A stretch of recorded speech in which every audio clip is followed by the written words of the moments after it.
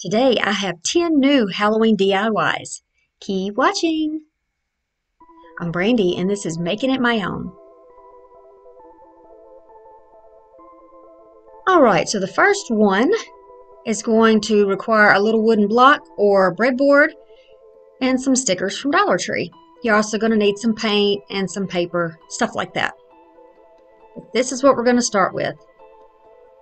I'm going to start by taking off the tag on the back. Be sure you take all that stuff off. And then I'm going to use kind of a coarse grit sanding paper to get around the edges. I got this little breadboard at Goodwill and it had very rough edges, kind of splintery. So I wanted to clean all that off and then of course afterwards wipe all the dust away so it doesn't interfere with the rest of your products sticking down, like your paint and your glue and stuff like that. Okay, so now I'm going to choose a sticker. I want this to go on a little coffee bar section in my house, so I chose these stickers because I thought they would be really cute. Now this is just a little paper pad that originally comes from Target, and I got it at not at Dollar Tree, at Dirt Cheap. I'm going to mix two paints to try to get the right color here, so I'm going to take an orange and try to match that pumpkin as close as possible. I didn't quite get it, I'll just, spoiler alert, but it's close enough. So I'm just mixing it up with a little wood stick in my cup here. And I'm just going to start laying this on just to the top of this block. I don't completely coat the sides, but you can go ahead and do that if you want to. I'm going to be sanding a little bit more shortly, and I wanted to make sure that I didn't take too much paint away. Alright, so we're going to trace out how much paper we need to cover up a portion of the bottom, and we're going to put it on with a glue stick. This used to be purple, but I've had it for some time now. Bought it on clearance a long time ago, and the purple has faded, but the adhesiveness is still good. It still works perfectly. So this is not a perfect fit, and that is not a problem. I'm going to press from the inside outward, just like I always do. And you can see how it overhangs the edges here. And I'm just going to take my sanding block and just sand down and away. And this is going to take the edge off, the excess off, give you a nice clean finish. Just like that. Now you can go back over with your paint and finish up any part that you want to finish. I didn't quite mix up enough, but I used what I had. Alright, so I love this one because I know when I get up in the mornings I want my coffee before anything else. And he looks so tired. So we're going to put him down here. I'm just trying to find a spot that I think looks good. And I know I want to use a couple of these stickers. So I'm going to put the little cup on here and press it down once I know that that's where I want them to be. And then I'm going to take the little bat sticker. A couple of options of where it could go, but I think the top's going to be cute. And then I'm going to embellish it with a little bit of my jute cord and wrap it around back. I'm going to start my glue on the back side so it's nice and clean in the front.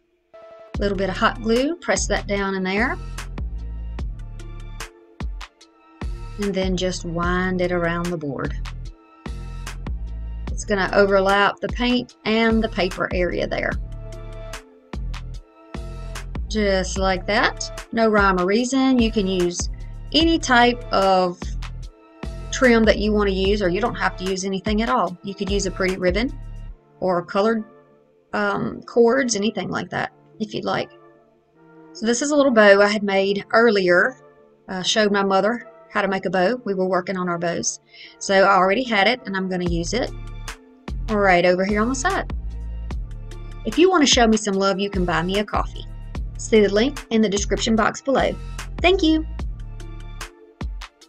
Now this is pressed down, and I'm going to take that same sandpaper and just go back over and take the edge off so you can see the wood underneath. It's just going to give it the rustic look that I enjoy in my home, but you certainly can leave this part out if you would like.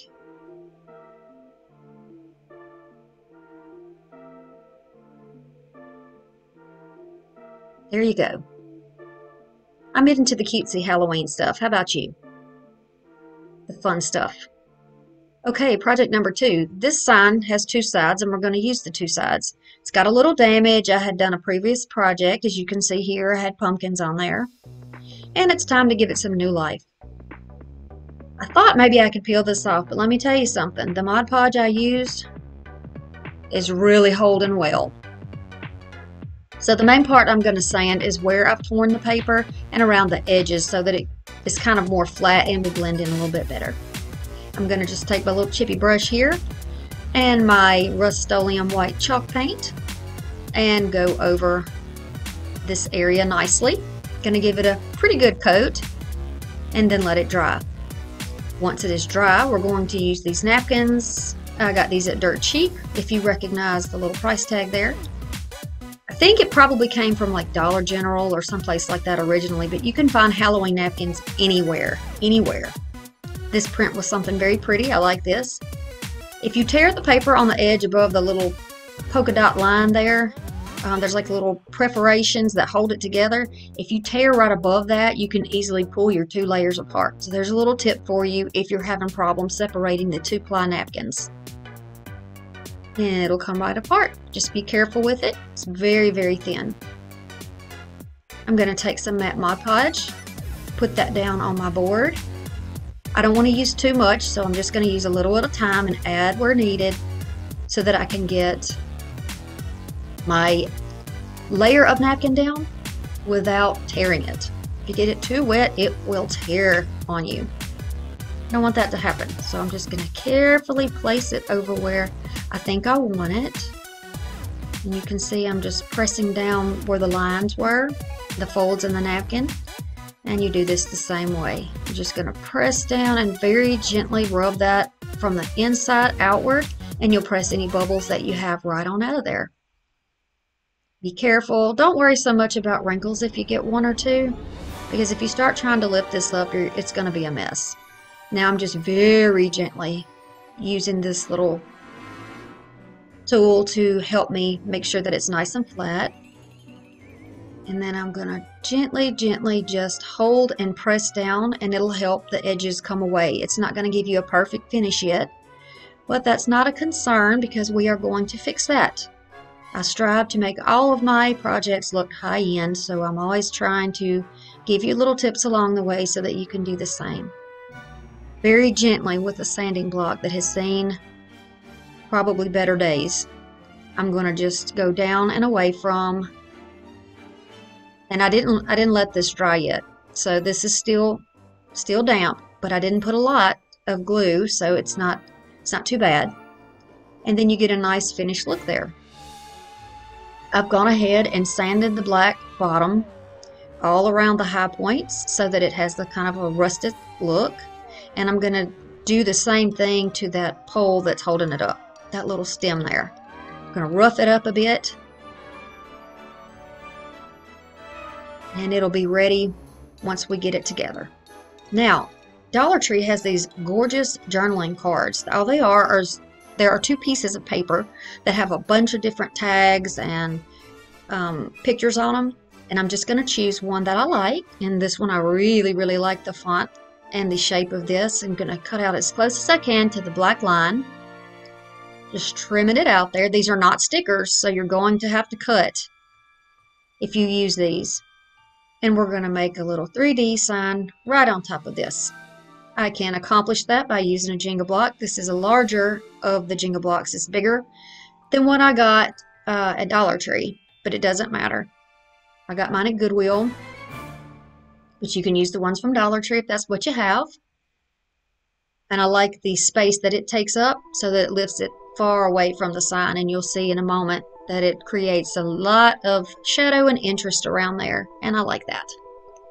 So I'm going to just take my hot glue, put that down on there. Be sure that your decoupage is dry. Make sure that everything is dry before you do this, or it'll just most likely peel it straight off of there. Just pressing it down, and this is what the first side is going to look like. You can put a bow on it. You can do anything you want to embellish it on that side if you would like. I'm going to go over to the second side for our third project. Now this one's going to be a little more playful than the other side. I'm going to just put a piece of that from the same little book, I believe, just a little scrapbook paper, whatever you have, right over the top of the one that is there, the book page that is there, again with the Mod Podge, putting it on with a different brush. To get a good coverage, most especially you want more on this side because that paper is heavier than the tissue paper on the other side, and you want it to really get a good cling. You don't want it to come apart. So once I've put it exactly over my paper, or close enough, I'm going to press it down with my little tool here and then kind of crease the sides, trim them off. And then I've got these little felt pieces, and they came off of a garland that I had. And these little tags, they're adhesive on the back. They came originally from Target as well.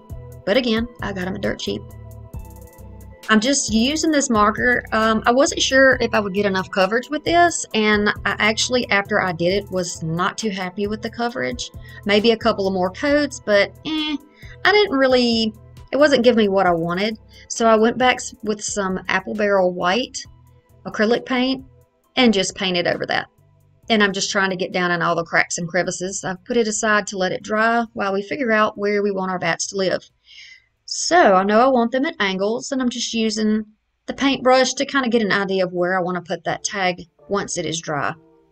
I'm going to use some hot glue here on my bat and put it down. These are felt. I don't know if I mentioned that before. You can get these in all different shapes and colors and designs at Dollar Tree. So if you prefer jack-o'-lanterns or skeletons, you can definitely find something like that. But I like the bats, and that's what I had on hand. I still got supplies from last year I'm working through. So a little bit of hot glue on the base, and we can put this back together. Okay, now that our sticker is dry, I'm going to peel it off and get ready to place it down on the sign. Just like that. And once I get it where I want it, I just press it down and it will stick on there nicely. But you can certainly use any type of sticker that you have, or a stencil on this if you want to. You can use individual stickers to put out Happy Halloween. You can use rub-ons, whatever you got. So I've got some table scatter or some confetti here that has little bats and stars and skeletons in it, and I thought these little bats would be perfect. They have little perforations where you can bend the wings up. They're so cute. So I thought those would be nice right here on the sign, and it covers up the holes. What do you think about that? That's pretty cool. But it leaves a little extra something, I think. I think we could do better.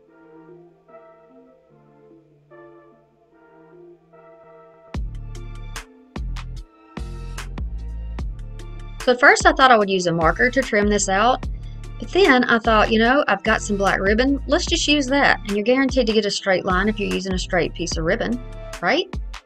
So I've tucked it behind the wings and the tail and just put it off with my hot glue gun. I've put it down with the hot glue gun. And I'm going to do the same thing on the top. Just go under the little wing, under the ears, right across the top. And then all I have to do is trim it off. And just get as close as you can to that. I mean, it doesn't have to be perfect. This is crafted, so what do you think about it? Yeah, I think that's good. But he needs a little something extra on his eyes, so I'm going to give him a little silver dot in each eye. You can barely see this on camera, but I could see it in person. See the little dot? Just a tiny dot. Just to give him a little spark in his eye. On to number 4. Little chubby pumpkin. I'm going to take my white chalk paint and give this a good coat. Laying it on kind of thick. And when you do that, you're going to have to give it extra dry time. Although chalk paint does dry pretty quickly. I always put my things in front of a fan that I have in the room in my craft space. Once it is dry, I'm using my glue stick. See, I'm trying to give you options between the Mod Podge and the glue sticks. You can decide what works best for you. Now I'm deciding here which part of the napkin that I like the best, and I'm being sure not to get too close to the edge because that's where all the little polka dotted spots are, where they have little holes, and I don't want that. So I'm just going to place it down here. I like what's on here, and I'm going to smooth it out. Now this is in fast motion because I don't want to bore you with all the details, but do understand that I'm doing this very gently. I'm going to trim off some excess here, and I did have a little tear in my little pumpkin's chin over there, but that's easily fixed. Okay, same thing here. It's still a little bit, you know, it's not completely dried yet, but that's okay. I'm just sanding a little bit, very gently, and then the paper will just flake away, essentially. Now, once that is done, I'm going to pick another sign, and I like this one, Wish You a Beautiful Halloween. I'm going to cut that out, leaving a white border, and I'm going to put it on here. Give me a thumbs up if you're enjoying this video. I sure appreciate it, and it does help my channel. Okay, I'm going to use some of these little foam stickers. I'm going to put these on the back to give it just a little bit of height and a little dimension. You could use the little dots that you get from Dollar Tree if you like, whatever you have. Or you can use another Jenga block and do it like that. There we go. You can put a bow on here. You can do whatever you like if you want to, you know, make it your own. To me, this is good just like this. I did try making a little bow, but nah, I like it like this.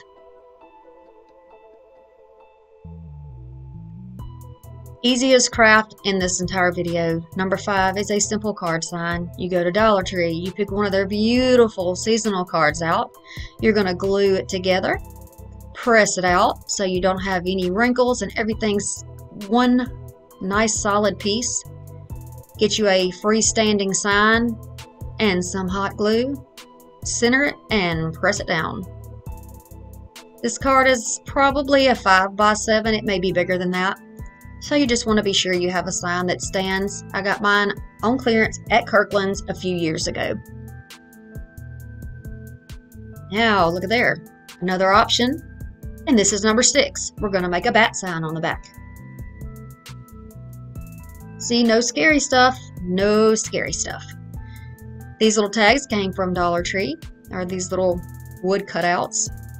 This came from a bottle wrapper. As you put it around like a 2-liter bottle or whatever. I saved it because I knew I could do something else with it. So I'm going to use some hot glue. I've chosen which one I want. The pack came with several different kinds, and it did originally come from Target. But I got it where? At Dirt Cheap. Okay. So I'm just going to place this down once I get it where I want it. And then I know I'm going to put this on here somewhere. So I'm going to take some of my Harvest Orange and paint my little pumpkin. You can paint this entire thing one color if you like. You do not have to do an orange pumpkin and then different colored words. You can certainly just do the entire thing. If you got spray paint sitting around and you want to do something quick that dries quick, go outside and give it some white or some black chalk paint and you'll be good to go. This is black chalkboard paint that I'm using on my words. And I'm just trying to be sparing with this. I don't want to make a big mess and have it glopped all over the place. It takes too long to dry when you do that. So I'm using as little as possible while still getting, you know, a pretty nice coverage. Alright, so once I've done that, I'm just smoothing it out to make sure I don't have any bubbles of paint that's going to take forever to dry. This is somewhat what it looks like, and when it is dry, it looks like this. Here are some options. You can use any type of a paper cutout if you would like. You can put your little sign down here and put a cutout behind it, whatever you might have. Or, here are some little dots. You can get these from Dollar Tree. Anytime you use these, it's going to give you dimension because your item is not going to lay flat. It's going to stand away from the surface. I like that look. I use these types, well, this technique anyway, in lots of my projects.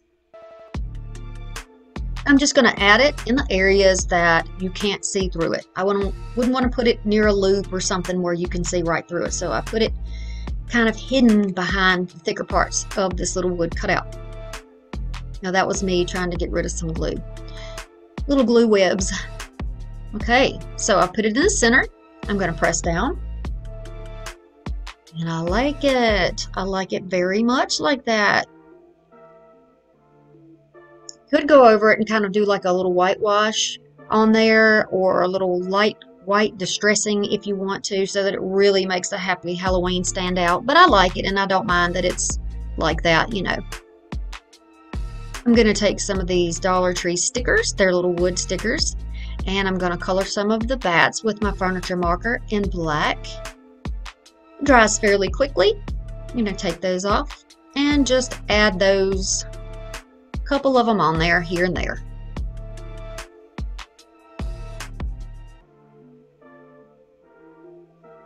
Easy peasy.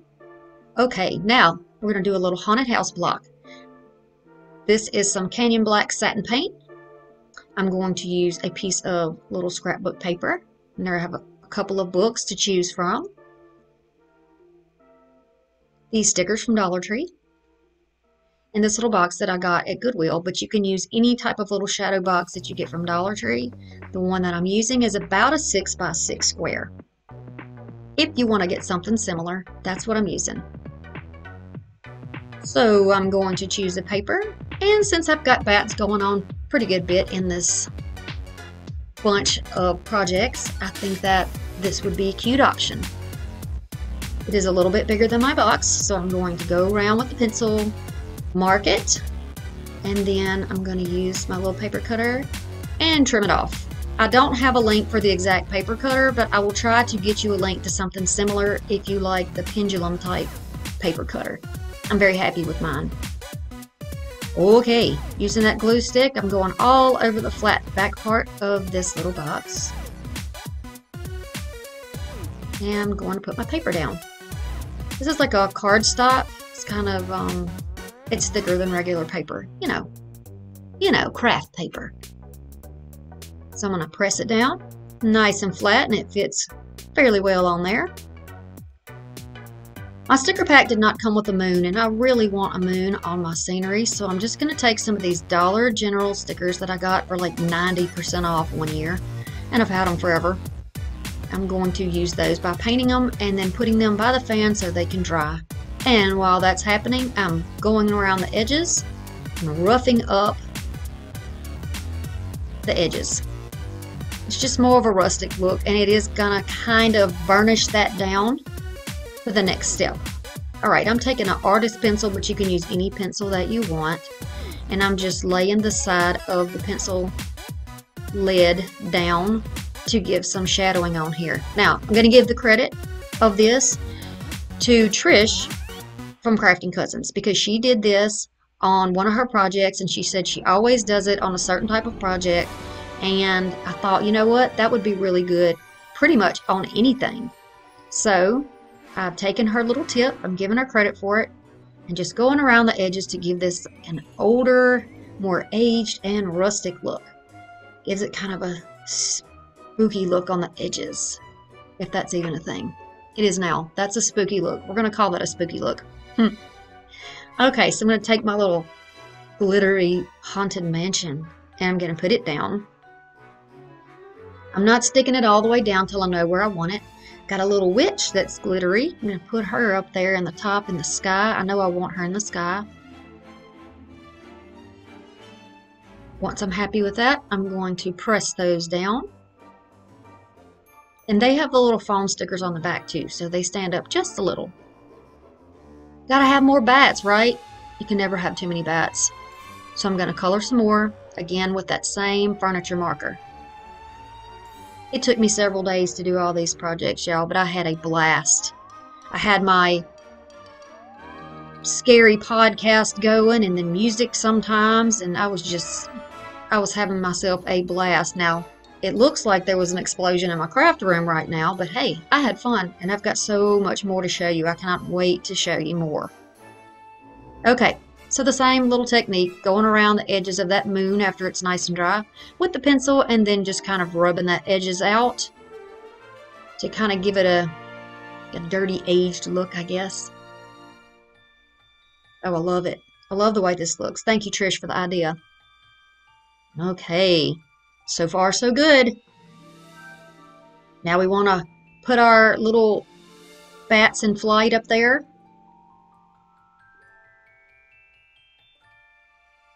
And I like them hanging over the edges like that. But you know what? It's missing something. Why don't we put a jack-o'-lantern in there? And I think I'll do white.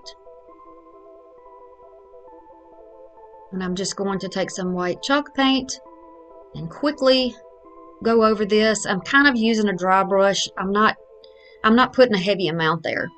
Let it dry, and then once it's dry, I'm going to start shading it with a pencil as well. I'm going to shade where it would have its little stalk naturally growing, this little vine top. I'm just lightly coloring in a little bit there, and I'll take my thumb and just rub it into that chalk paint, and it will just smear so nicely and gives it such a nice little shadow. I'm going to go around in the eyes just a little bit, darken those up, and yeah, I made a boo-boo there, but that's okay, because I'm going to put some ribs on the pumpkin, so it won't even matter. I'm going to do the same thing here. I'm just going to blend those in a little bit. Isn't he cute? Oh my goodness, he's cute. Okay, so we're going to put him down here. It already has one sticker, but I'm going to add one more right on top of it so that it really stands out, because the pumpkin is so much bigger. It's not in proportion, so we want it to look like it's standing out further than the castle. Like you're going to pass it going down the road before you even get to that castle or that mansion, whichever way you want to call it. So actually I have 3 layers. It's really standing out there. Love that. Okay, so now we're going to go on to the next project. We're going to use some of these little felt banner pieces. I've got some ribbons, 2 different colored fabrics, and 2 of these monogram pumpkins from the Dollar Tree. You can see here, doesn't matter which letter you get because it's going to be covered up. Tear off your bows, and I'm going to show you how you can separate this. This is my little metal ruler that I got from Dollar Tree, and I use this thing for so many things. If you slip this underneath there, you can gently pry apart the 2 layers. So you're going to pull upward a little bit, go around the edges, because it's only held there by glue. There are no nails. You can see the glue there. And we're going to do the bat pumpkin. We're going to have 2 projects, 1 with each pumpkin. Okay, so you can see there's some weird damage over there on the left side of that pumpkin. I don't know what that was, but I bought it that way because I knew it wouldn't matter. I'm going to use my Mod Podge, give this a good thick coat all over this pumpkin, even on those little edges and around the stem, and then I'm going to lay down my fabric. Now, you can get fabric at Dollar Tree, you can get fabric at Walmart, you can use an old shirt, you can use an old dress, maybe from one of your children.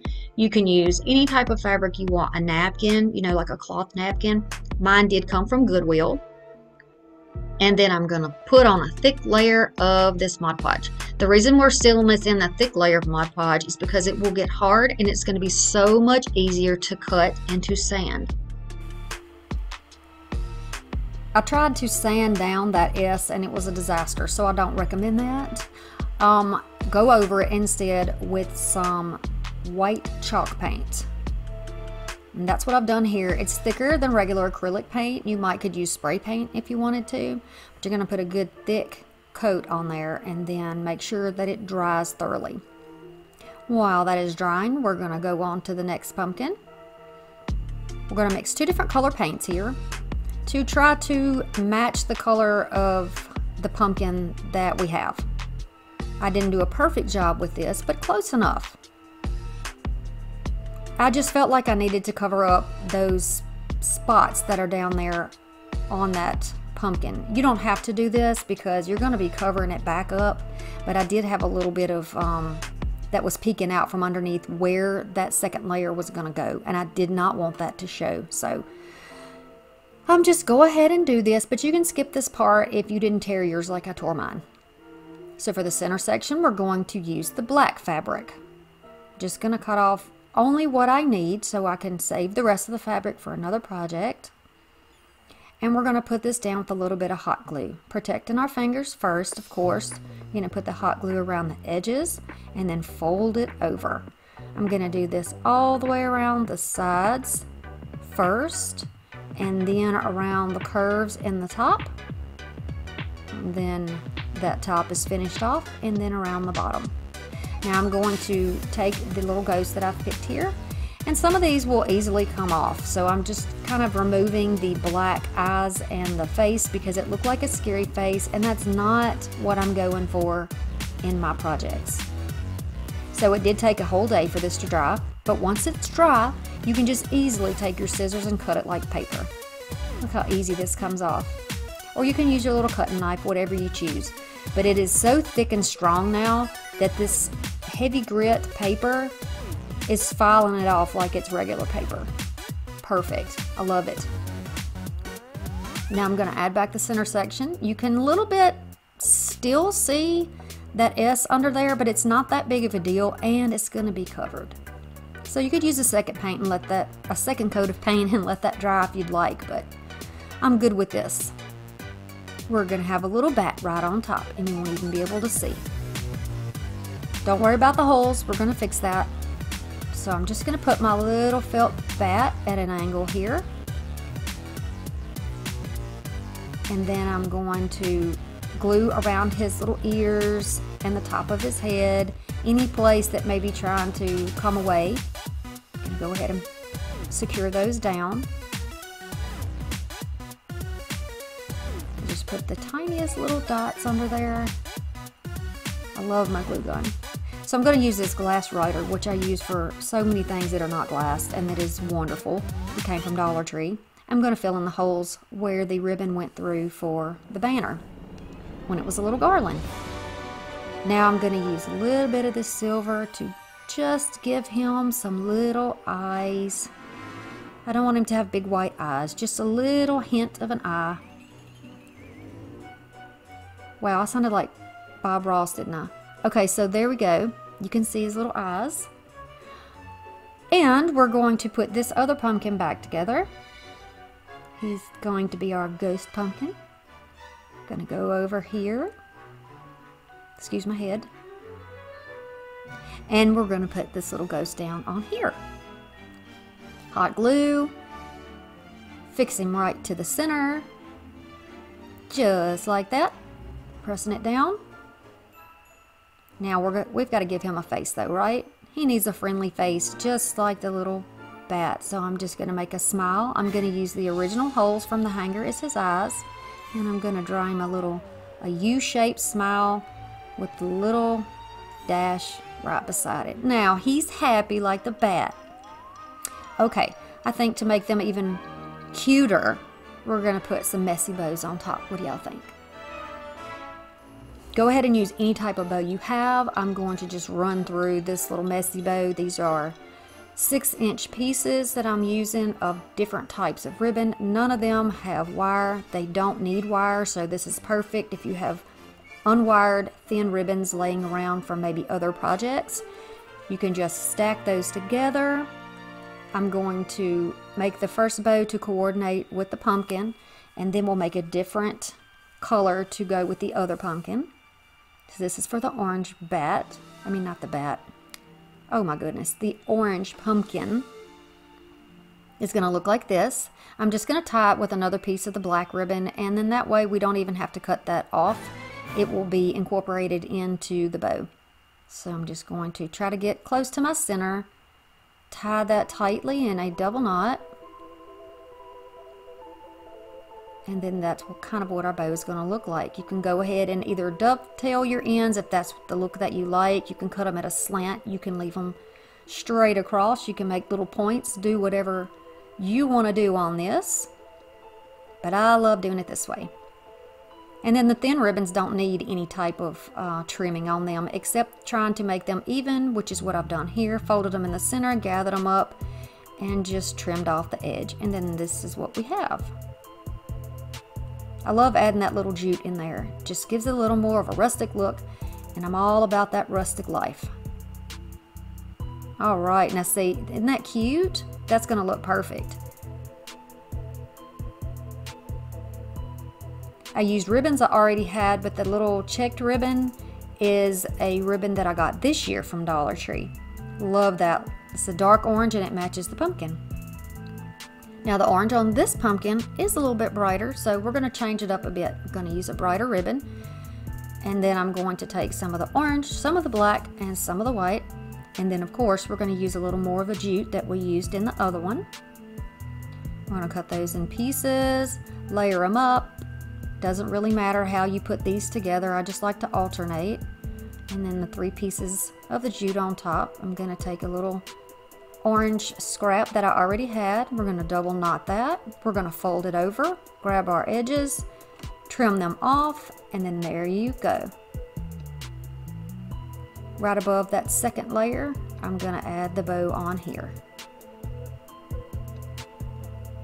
And glue my finger down apparently. That's why you should be protecting your fingers, and I didn't do it this time. Shame on me.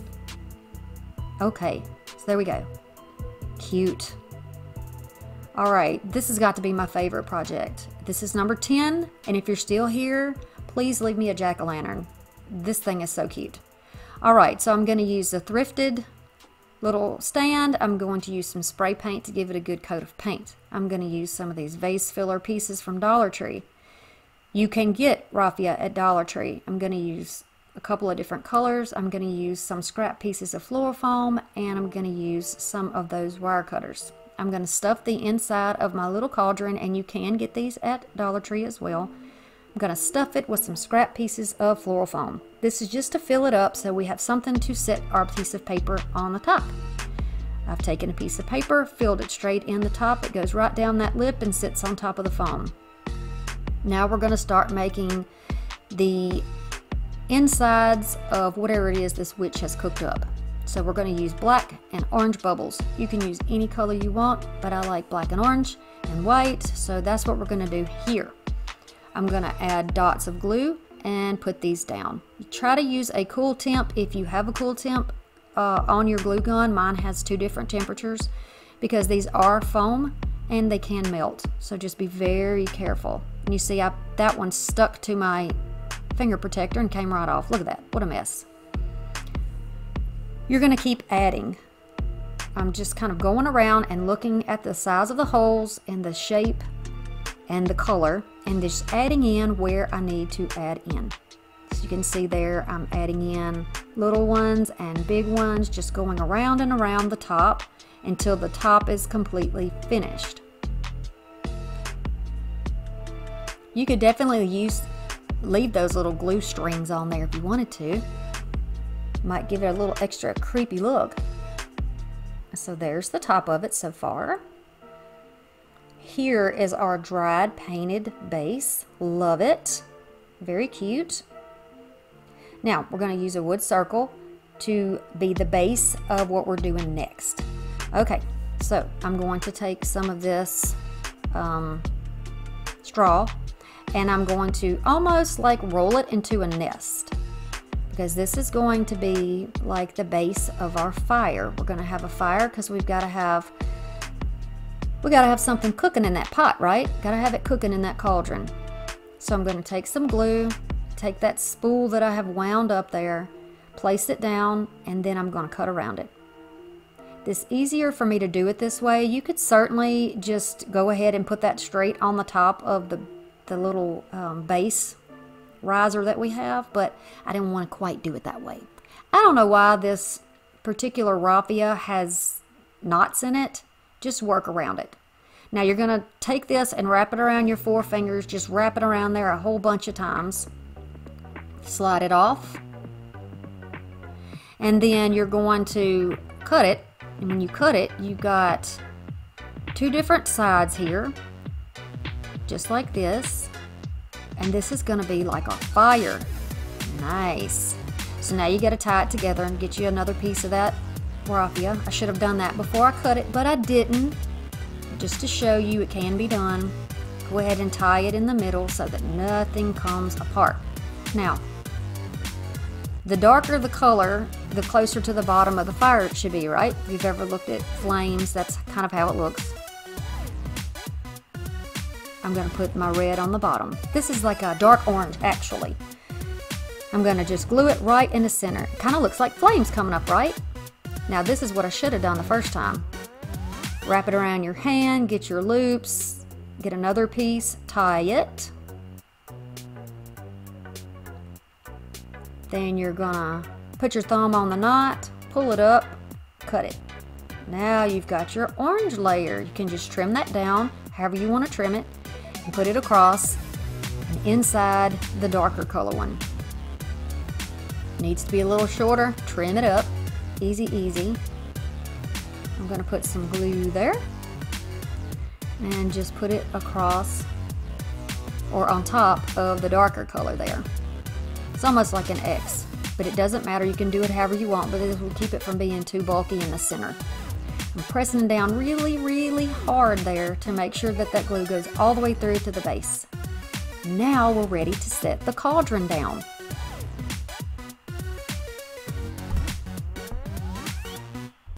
It fits perfectly down in there. So now we can go ahead and put it on the top of our little pedestal. Okay, now how's that? Pretty cool. It's so cute. I love this. Okay, so now I'm going to take my glue gun and start putting bubbles over the side so it is bubbling down into the fire.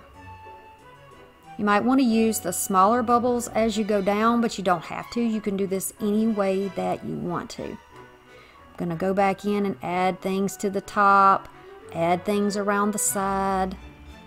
I'm just tilting it here so that you can see a little bit better what it is that I am doing.